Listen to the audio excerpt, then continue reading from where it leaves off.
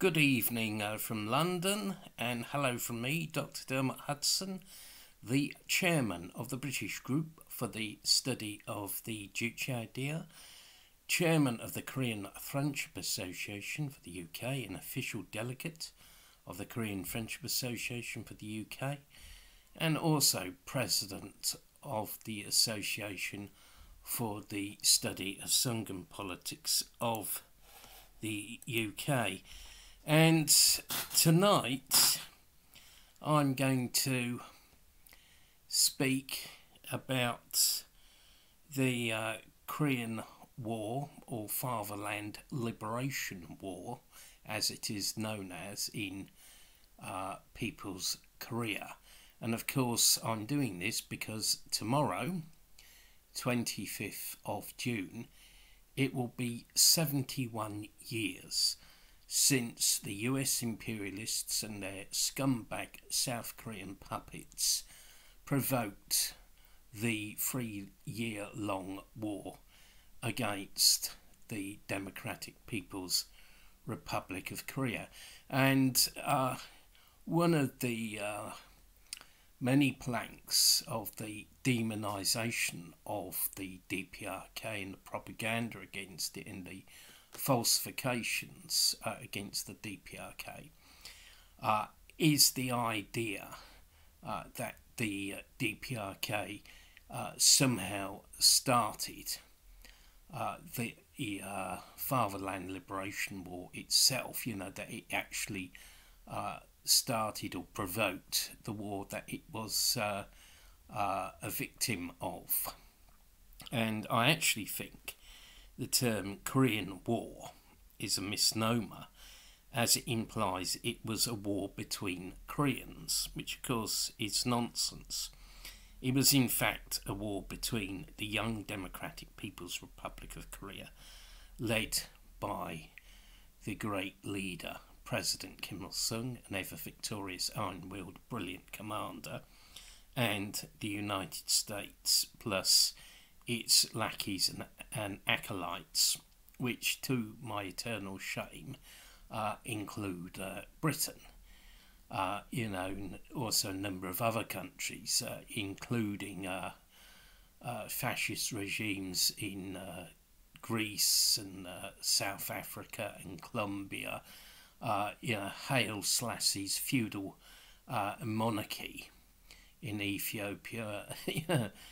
Such wonderful examples of democracy and human rights.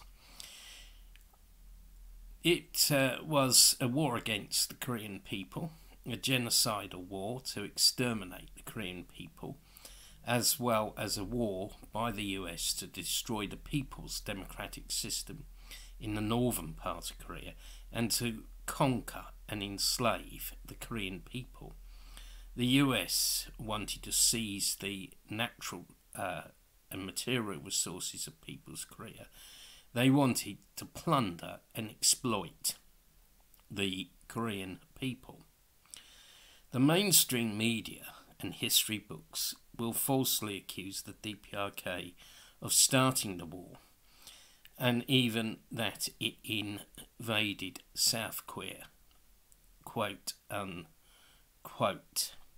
No one stops to think whether you can actually invade your own country, and of course you can't. It's an absurd idea. As we know, the war broke out on the 25th of June 1950, 71 years ago.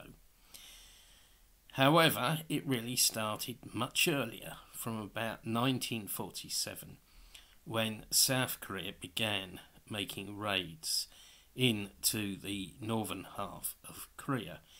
Indeed, one could argue that the war began on the 8th of September 1945, when US troops landed in South Korea, or even in 1866, when the US sent its pirate ship, the General Sherman, up the river Taedong to loot and pillage. And indeed the US had really coveted Korea since the 19th century, and they wanted to expand their US imperialism into Korea in the 19th century.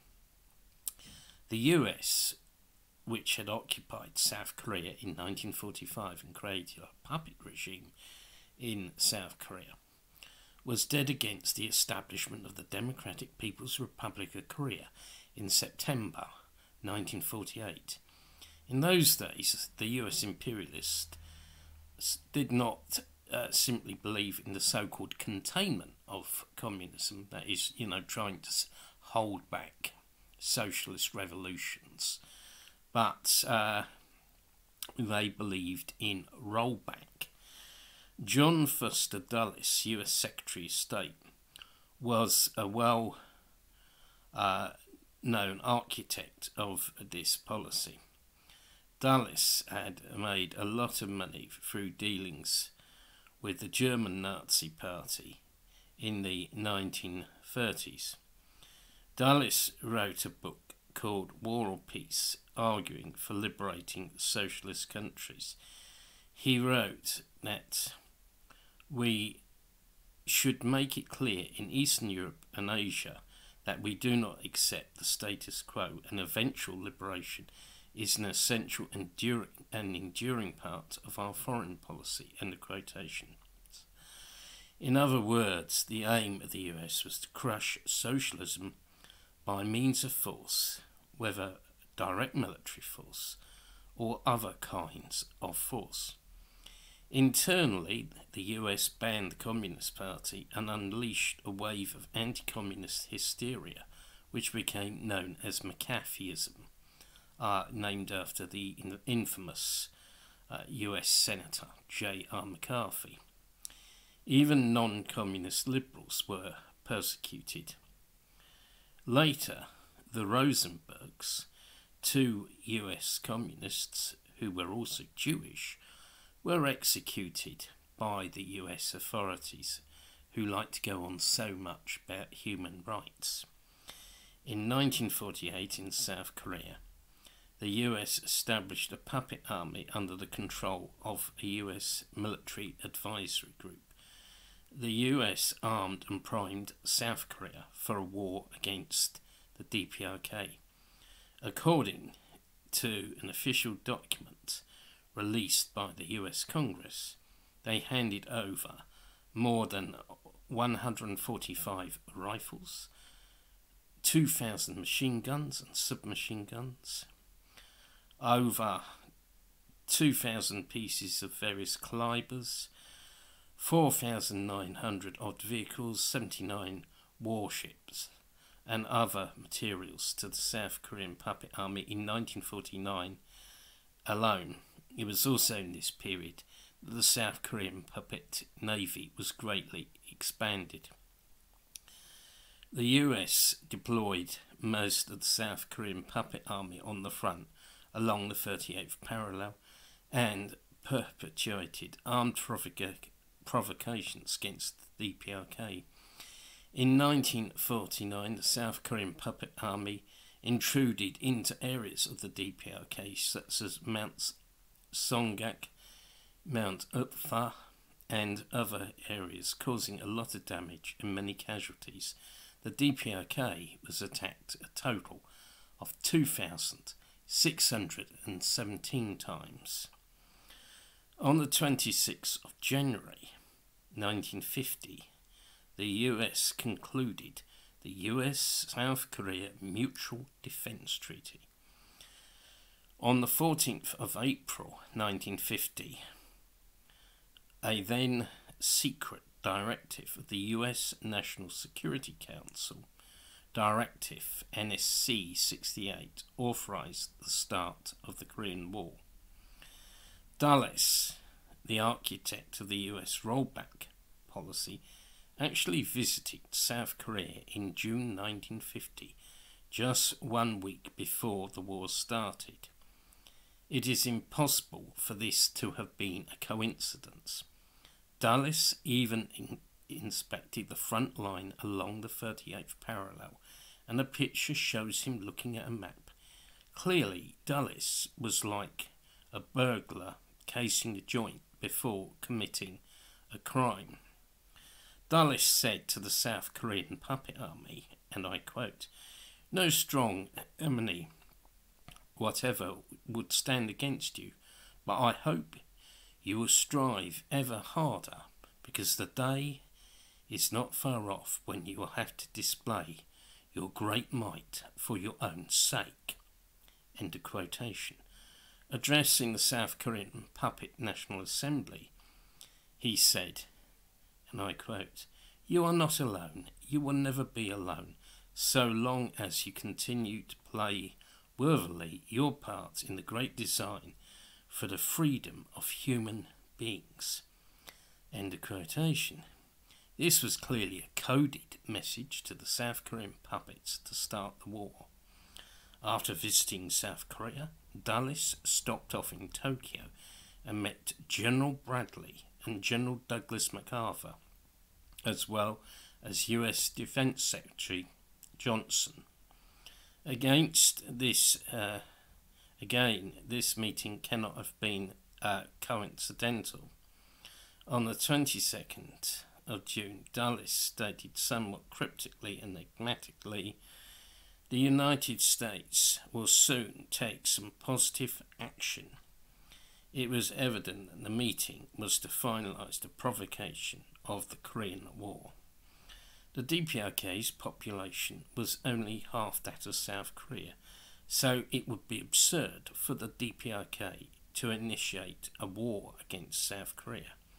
Moreover, on the day that war broke out, it was pointed out by a British soldier in Korea, Julian Tunstall, who was in the West Middlesex Regiment and actually wrote a book. It was pointed out by Julian Tunstall that the Re Army, by which he means the South Korean Puppet Army, had 6 fully equipped divisions sitting just below or quite close to the 38th parallel. So far it can be judged that the Korean People's Army had 2 below combat strength divisions on or near the 38th parallel. On the 23rd of June 1950, the South Korean puppet forces began an artillery bombardment of areas north of the 38th parallel. On the early morning of the 25th of June, the South Korean puppet forces, under the command of the American Military Advisory Group, started the attack on the DPRK. The 17th Regiment of the South Korean Puppet Army pushed forward in Tianten and Pyeongsong, and the 1st Infantry attacked in the Kaesong area. They intruded 12 kilometres into the territory of the DPRK. The DPRK demanded they stop at once, but this was ignored, so the DPRK, under the command of the great leader, Generalissimo Kim Il-sung, went over to the counter-offensive. It should be noted that the DPRK only launched the counter-offensive after warning South Korea to halt its attack. On the morning of the 25th of June 1950, 650 US women and children were evacuated by the Norwegian ship the Rheinfeld at 3 a.m. in the morning. US accounts put the war as starting at 6 a.m, so how could the US have known in advance so as to plan the evacuation of its nationals? The famous American journalist John Gunther wrote in his book, The Riddle of MacArthur, that in Tokyo on the 25th of June, a US staff officer was called to the phone and came back and whispered, "A big story has just broken. The South Koreans have attacked North Korea." End of quotation. Choi Dok-sin, former South Korean Army commander and also former South Korean foreign minister and a South Korean ambassador to the United Nations, stated that he had seen the secret order of Syngman Rhee, the South Korean puppet dictator, to start the war. All the above facts show that it was not the DPRK that provoked or started the Fatherland Liberation War, but the South Korean puppets, egged on and instructed by their Yankee overlords. For those who would like more detailed information about this, I would strongly recommend reading this book, which is appropriately called The US Imperialists Started the Korean War. Now, I think this is a must-read for all KFA members and friends of People's Korea. And also this handy little book that was published in the early 2000s, Distortion of US Provocation of Korean War. Those are both must-reads. And I say, as we know, that the Fatherland Liberation War ended in a great victory for People's Korea on the 27th of July 1953, but that will be the subject of a separate video. I'm going to put a few links in the video description, which will include links to the two books I've just mentioned. So anyway, thank you for taking time out to watch this video. Enjoy the rest of the day, and if you're not already a subscriber to the channel, please subscribe, and also to our affiliated channel UK KFA, and please support KFA UK and the British group for the study of the Juche Idea through participating in our events, which are online at the moment, but one day we will start holding real life meetings again. So goodbye to everyone and stay safe.